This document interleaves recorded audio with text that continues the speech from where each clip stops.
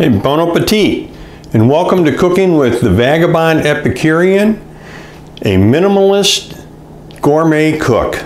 Now, I know that's a lot to digest at one time, so let me go through the steps here. Vagabond, because I live on a sailboat 90% of the time, and I travel around on that, and then I travel around visiting friends and relatives and our sons. So that's the vagabond part.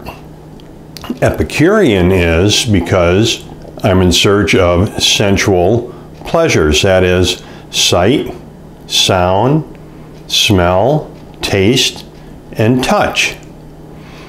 Minimalist, well, I think us sailboaters are probably the ultimate minimalist before minimalism was popular.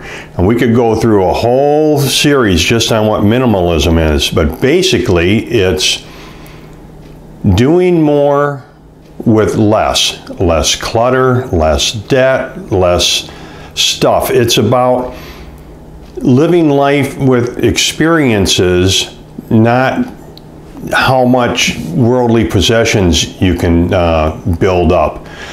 So that's that part of it. Let me give you a little bit of history.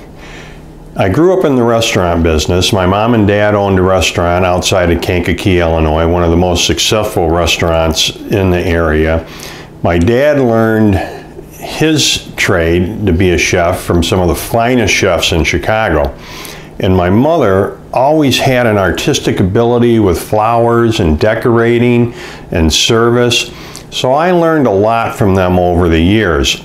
Well, I've been a food and beverage director for several large hotel companies and even a regional director. I taught profitable food and beverage management on a community college level for the State University of New York system. And for over 20 years, I had my own consulting firm for hotels and restaurants.